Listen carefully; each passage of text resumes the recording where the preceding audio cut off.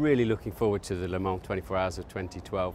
It's a great event, and the fans really enjoy themselves. It's a carnival atmosphere and a tough, very fast race in itself, and so a great challenge as a driver and as a person, and to make your way through the weather, the day and the night, and the challenges of the traffic and the ever-changing racetrack. And at least 30 pit stops will be scheduled in, and hopefully no other problems.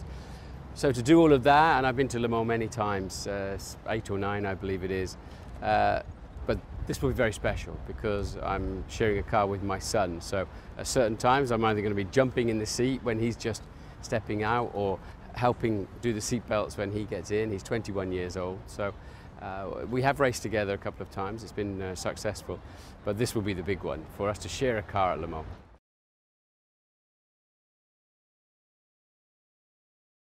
I just love racing. I can't let it go. The adrenaline rush that you get. I mean, doing live television, as I do for Formula One and have done for 15 years now, is a good feeling, but it's not the same as sitting on the grid and heading into the first corner and fighting with other drivers. So I need to race, and I'm 52 years old now, but I can't get it out of my system at all. And that's why I'm looking forward to, with Nissan, going back to Le Mans.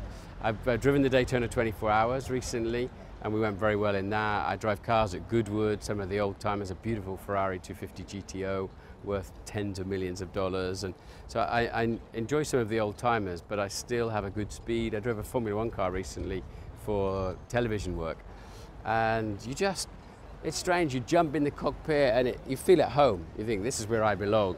And there's always this doubt, can I still do this in a Formula One car?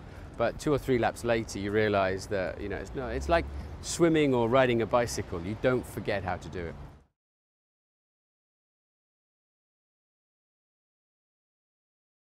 Well, what's wonderful about a program like we had with Nissan in 1997 is you're starting with a clean sheet of paper with a new chassis and integrating an engine and gearbox, and you go off and do 24-hour tests. Now they're hard. It's when you've got the adrenaline of a race weekend for 24 hours. It's already a tough event. When you go and test for 24 hours, it's really, to get your head around that when you're not racing anybody else. But sometimes you'll even do a 36-hour test to try to prove the reliability. And we had a few teething problems, but then I remember we were fastest at the test day for Le Mans, and it went pretty well. We didn't win the race, otherwise I'd remember exactly what happened. But so that the satisfaction of creating something that's on the weight limit, that's fast down those long straights on the Mulsanne sections, and can cope with, you've got to have 3 different drivers in it, driving styles, different sizes, different demands, and working with a lot of mechanics and engineers who are also in an endurance event themselves, because you do a warm-up at Le Mans on a Saturday morning, and then if you finish the race, it's Sunday evening. It's really a 36-hour event anyway, having been there the whole week. So it's a tough event, and you end up with a great rapport. And as you're going around the track, you become at one with the car.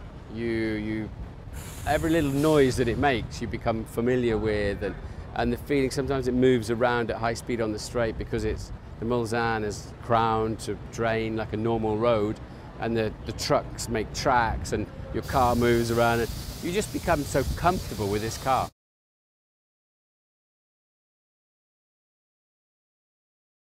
Well, I see Jan Lammers around at the racetracks, and Wayne Taylor too. I saw him at the Daytona 24 Hours. His son races too now. So it's quite a small world. I think whatever you're involved in, it tends to be a small key number of people that drive an industry, and in endurance racing, luckily experience counts.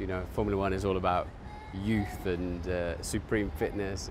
In sports car racing, you need a slightly more mature approach to it, and think about the long game. So they were 2 great sports car races that we had in, and we had, I can't even remember if we ran 2 or 3 cars in the event, but I can picture the car when it was just a frame, when we were building it up and they were positioning the engine, and it really is from the beginning. This thing is created from a clean sheet of paper, and its sole purpose is Le Mans. That's what I love about Le Mans cars. They're so elegant, they're so aerodynamic, and you need the low drag to get down the straights. But you need the reliability as well. It's a Formula One Grand Prix season in one day in terms of the mileage. That's how tough it is. And so you have this paradox where you need a car to be light and powerful and fast, but it's also got to be very durable and take a lot of pounding across the curbs and maybe a little touchy. You will always have contact with slower cars, especially when they're in the Premier category. So I remember, that development process, working with the drivers, working with the engineers, and it's always a pleasure. And it's lovely to see it again. Haven't seen it since 1997.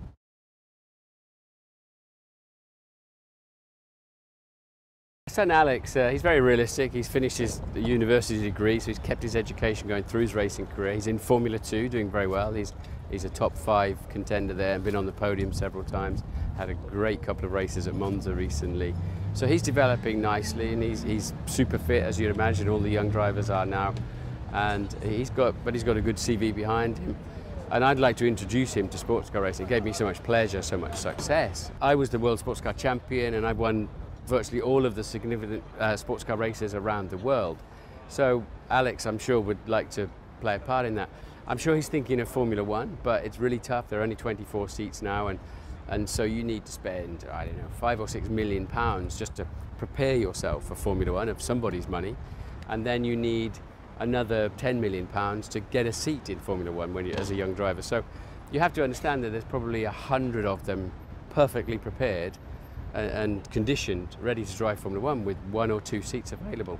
So you have to be realistic on these things, and that's why I want to introduce Alex to Le Mans. And then, being a little bit selfish, it's a great opportunity for me to join him and get to race there again as well with Nissan.